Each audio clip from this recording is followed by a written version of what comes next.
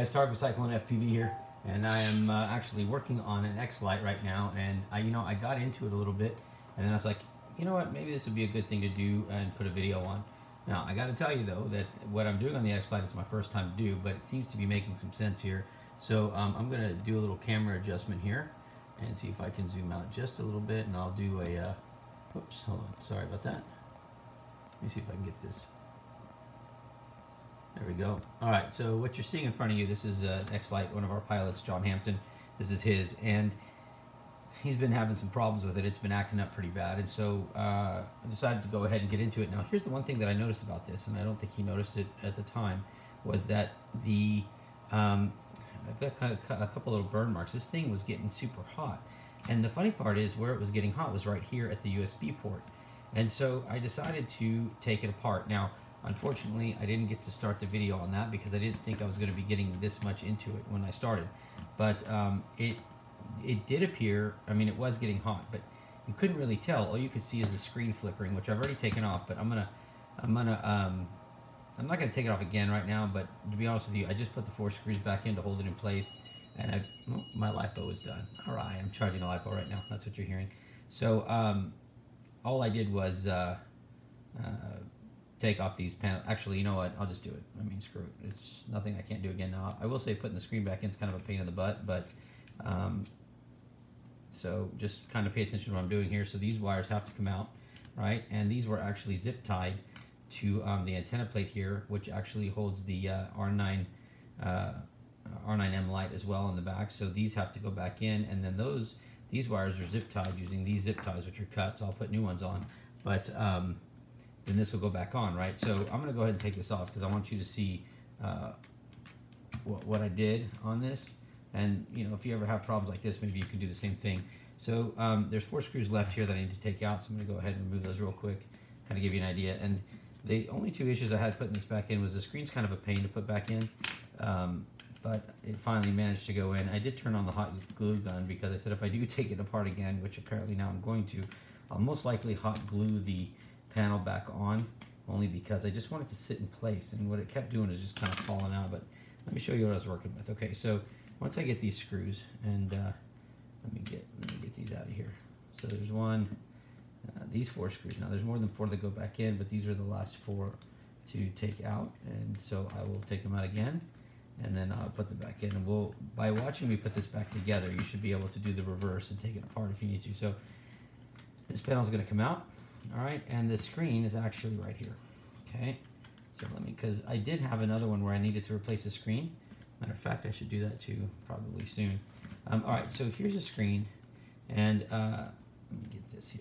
Well, actually, I didn't have to take this off, so I'm not gonna mess with it right now, but so here's a screen, right? And the way this thing is gonna sit is it's just gonna basically line up like this, but it's not snapping in place.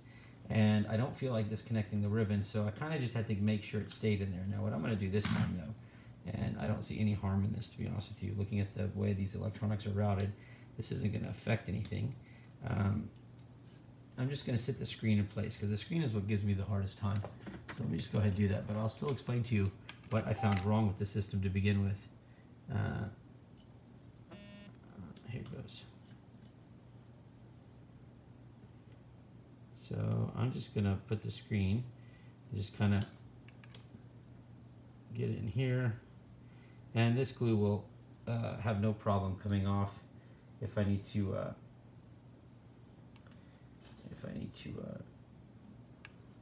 remove it if something ever happens to it. But I just want it to kind of dry here real quickly, and then that way at least the screen will stay attached to the plastic panel here.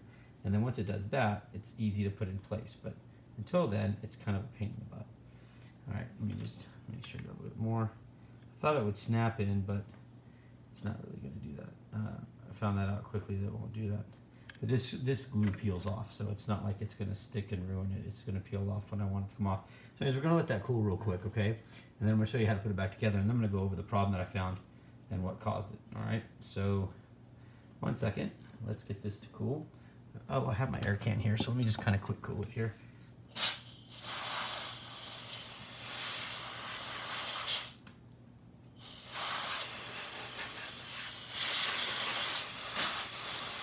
Okay, perfect. I think that's going to stay on there. Good, good. So once you get that back on there, right? So if you did have to take it off, and you can glue it or you don't have to. The first time I put it back in, I didn't have to, but it was kind of a little bit of a battle to get it in there. So anyways, get the wires out of the way. Go ahead and put your screen back in. So I guess you would apply this if you did need to replace the screen, like I'm going to have to do in the next video. But what was really strange about this was what I believe is causing the error. Now I'm going to verify this. Now one thing that I do want you to see is here's your plastic panel right here, right? These grooves, these are actually going to fit into. Oh yeah, this is the other pane. There's a speaker right here. It keeps wanting to pop out. But these have hollow. These are hollow right here, and they're going to fit into these tabs where the screws go in. So you're just going to place this over it. Okay, so let me kind of just get it situated in there. And then they're going to slide on over. And once you get that in there, and I'll try to show you how. So once you get those to go in, let me get this lined up properly. And the same goes on the top. So let me just get all that situated.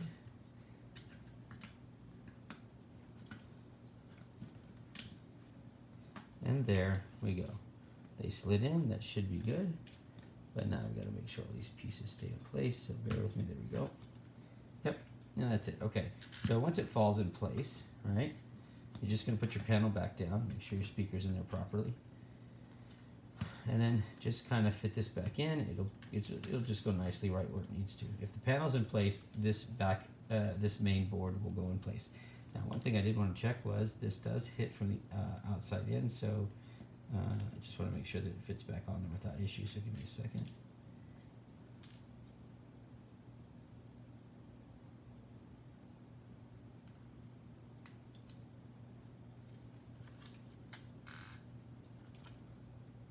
Great, everything's coming out. Hold on. Gotta take my time here, make sure I get all this right. Okay, okay, and okay. Alright, so let's get this lined up.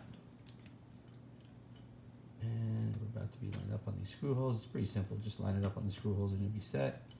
And that is pretty much lined up on the screw holes. Let me just verify that we are in good shape here. And my pieces keep falling out, sorry. These suckers do not want to stay, so I will make sure to put them back. I keep tilting this over so I can show you guys, and in return these things keep falling out. But anyways, let me just get to this point because I've got to get this thing closed up and ready to ship back. Okay, so the speaker's in, buttons are in.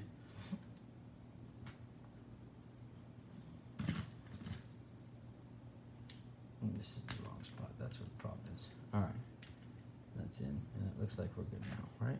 Yep. Okay, so we're good now, so we're just going to go ahead and set this in properly. And there is this wire right here, so let me go ahead and grab this. So you have this little red wire right there. Make sure to just pull that out, because if not, you're gonna. I didn't do it the first time, and I'll have to be fishing for it later. Make sure you get all your wires set. We still have this one here that's under the board. I need to get back out. Right here. There we go. And now our board pops in place very nicely, fits very well, and we are ready to start bolting everything back. Okay, so we're going to go ahead and put the screws back in. I'm going to go back to those 4 screws.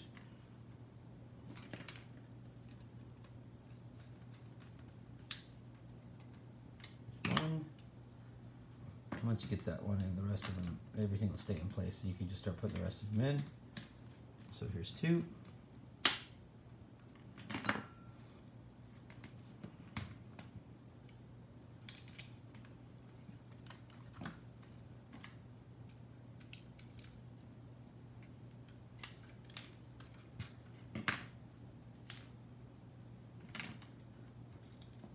Go with 3. And then we have our last one, 4 right over here. My little fat fingers don't fit this all that well, so I'm just going to kind of make sure it sits in there. Okay, here's my 4 screws, and with that, I'm going to go ahead now and put my cables back together. So we have our set that go up here, our set that go right here, another set that go right here,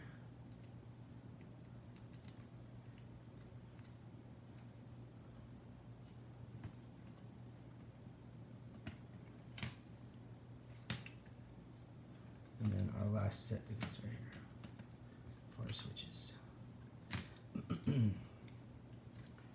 All right.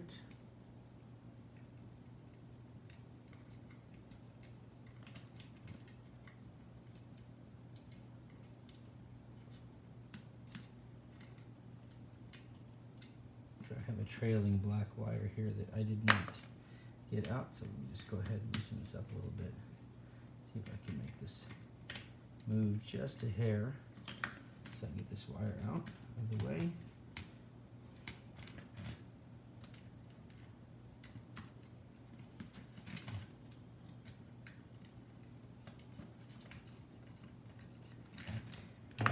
Hold on. I didn't see the black wire. It's on this plug here, but I must have, when I pulled it around, I must have left that one in there. So let me just loosen this and just get this. I think that did it right there. So let's now go ahead and grab this. I believe that cleared it.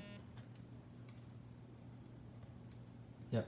So I had just had that black wire cut in there. Now I'll go ahead and screw these back down.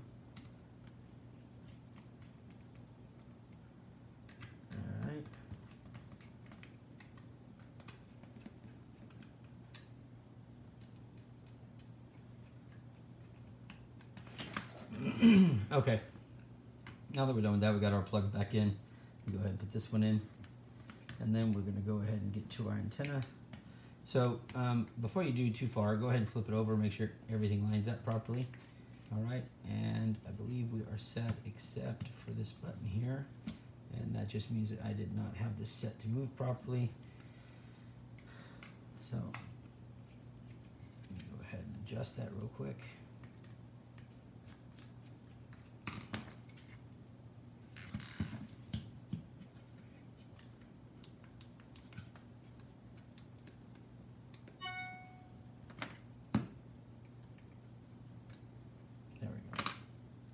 These buttons are kind of finicky. You've really got to get them to fall into place.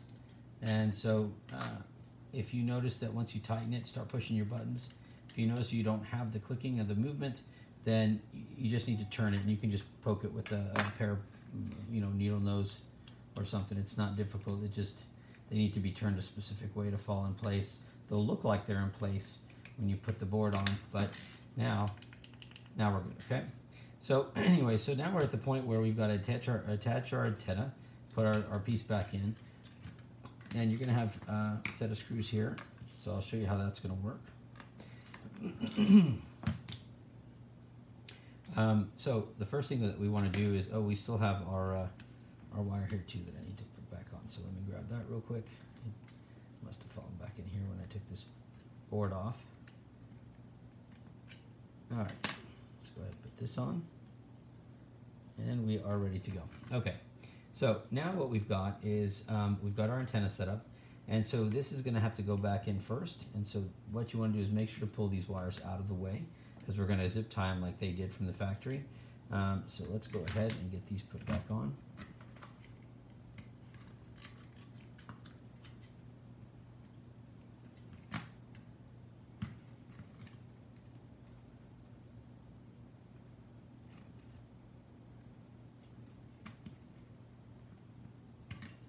Let me check something real quick. Make sure all our pins line up, and they do. We'll get rid of this here. We have a small bent pin here that we want to fix. So I'm just going to kind of bend it back in place. Now we should have no problem getting this on. There we go. Put the second one in place.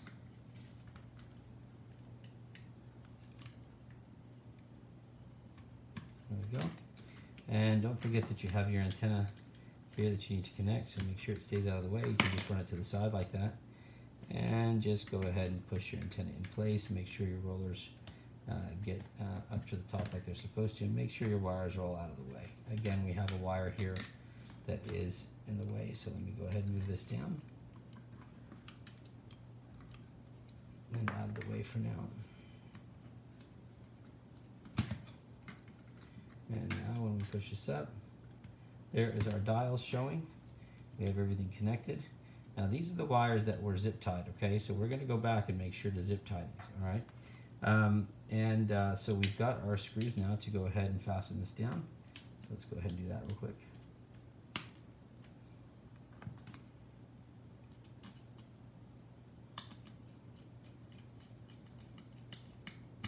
Here's one.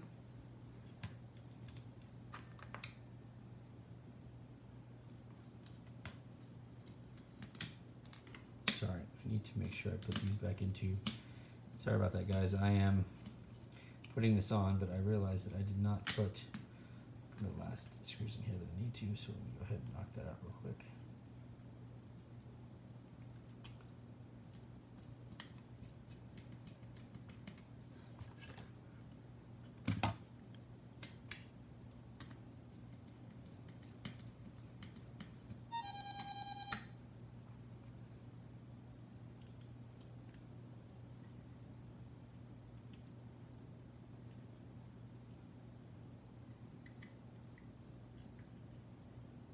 There we go. Now I'll go ahead and put this last piece on down here.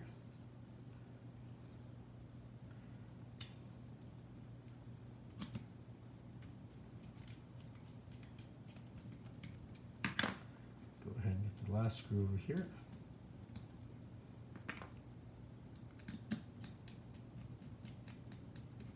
Okay, now to duplicate the zip tying, obviously we're using black zip ties, but that doesn't matter. So I'm just going to come on through here and zip tie these wires down.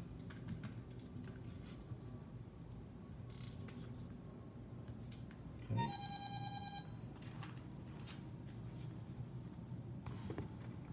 Let's see, who is, it is, okay. Going to pick up some new puppies. I'm very excited. So that was the gentleman letting me know. It is 1:06 in the morning and he's letting me know. This is awesome. I love this guy. He is awake like me, so we can get business done. Okay, so let's get this underneath, tucked away. There we go. Go ahead and remove those. All right, so far, everything's looking good. We will put our little joystick back in here in just a second. But right now, because I'm going to be working upside down, there's no need to really do that. Okay, so what we've got left now is we've got to get our battery connection back in. And the way this is going to work is you've got two sets here, right? And we've got two housings here. So the red goes on the left and the black goes on the right. All right, and you can see here where it's telling you that you've got the negative down, but mainly the most important thing is to make sure that you get these set properly so that you've got them in the right order, okay?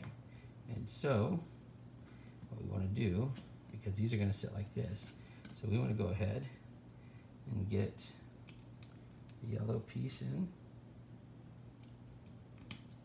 There we go. And we want this to sit comfortably right in the groove that it has it right here, just like that, okay? And there's going to be a screw that goes down there.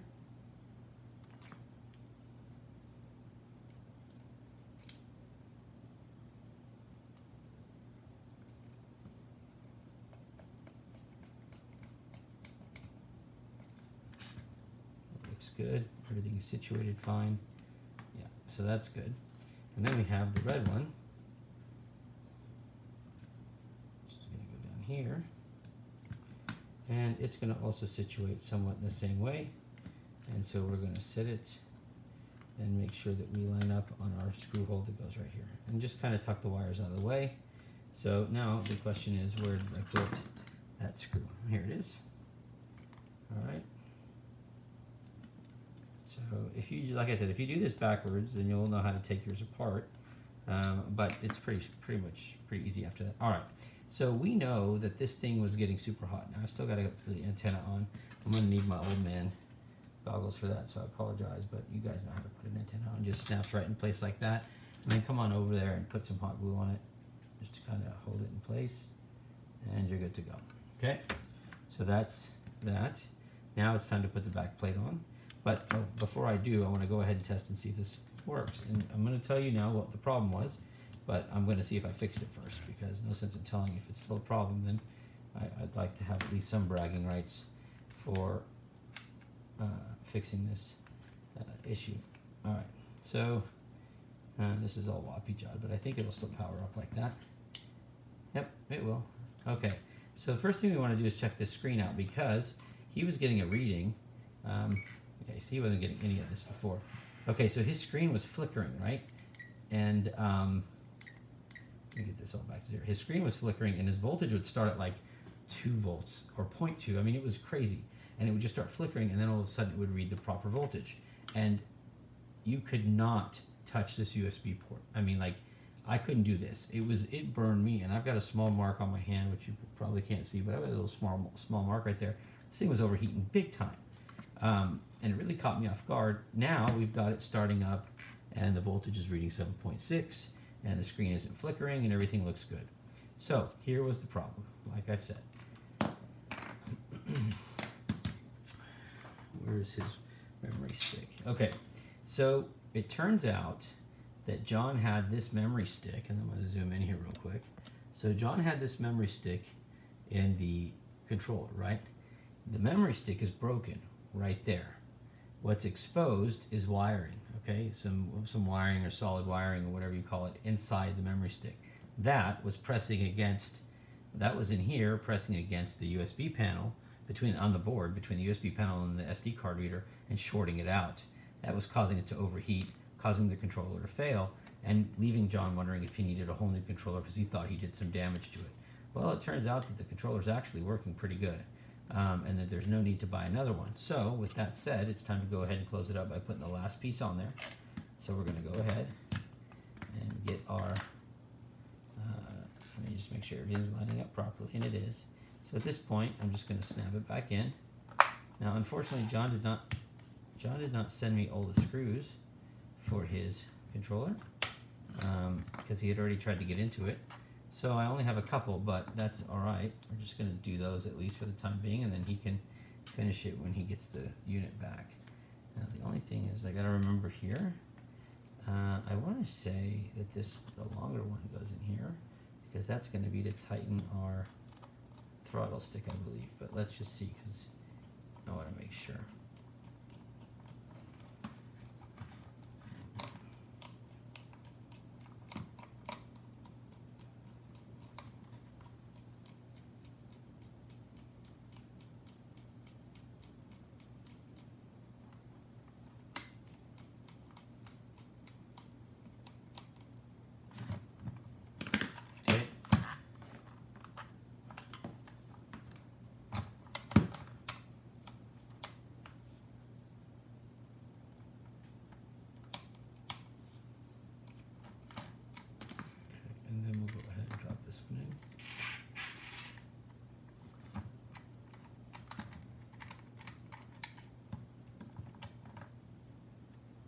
Pretty sure that this screw came out here, and I just got to get it placed in properly. I only got, like I said, I only got 2 screws sent to me with this, but it's to get it to, I would assume it would have lined up already, so let me check. Yeah, that's right, it's just like got to get this lined up. Let me see if I can just get this in there properly.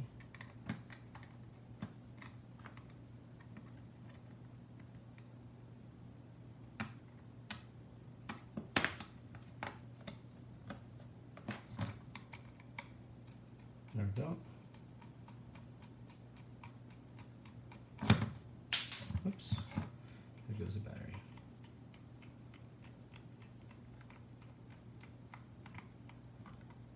Oh, sorry. Okay, so this is the one that I'm going to use to tighten the throttle. My apologies. Okay, so as far as that goes, this thing is working pretty good. It looks like it's good. We will go ahead now, make sure everything is set. Yep, looks good to me. All right. John will need to get the proper screws in place though, because there's still some work that needs to be done with the screws and bolting this transmitter back together. Let me make sure I get this all done. And you do have to have the other screws in place, but we don't have that just yet. There we go. Well, that's it. just keep looking because I really want the other screws to close this up. Anyways, so now that that's done, I know I'm kind of rambling here, sorry guys. Now that that's done, we will go ahead and let me see what side these are going. There we go. There we go. And we should be able now to turn this on and not have any issue. Whoops, let me take this out.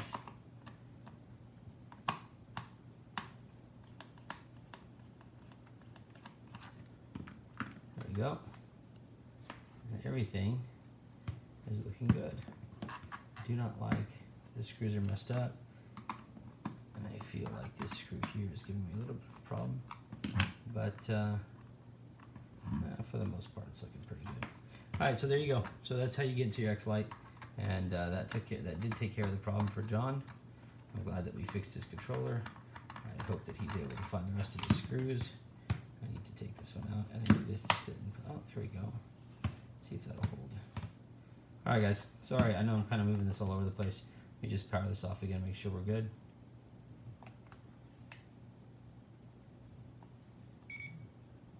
Yep. Looks good. Everything's starting up perfectly. All right, so there you go. And that's it. So if you have any questions, sorry, very slow and boring video, but it is to help you get in the X-Lite, and hopefully they'll give you guys some insight in that. If you have any questions, hit me up at Tarek at CycloneFPV.com. It's 1:15 in the morning, I'm a little tired, so I'm sorry if I'm lacking some enthusiasm, but trust me, I enjoy doing this, and I'm glad that we got to do this one together. If you have any questions, you let me know. Make sure you're taking care of, guys. If not, God bless, safe flying, and we will see you soon. Talk to you there. Bye.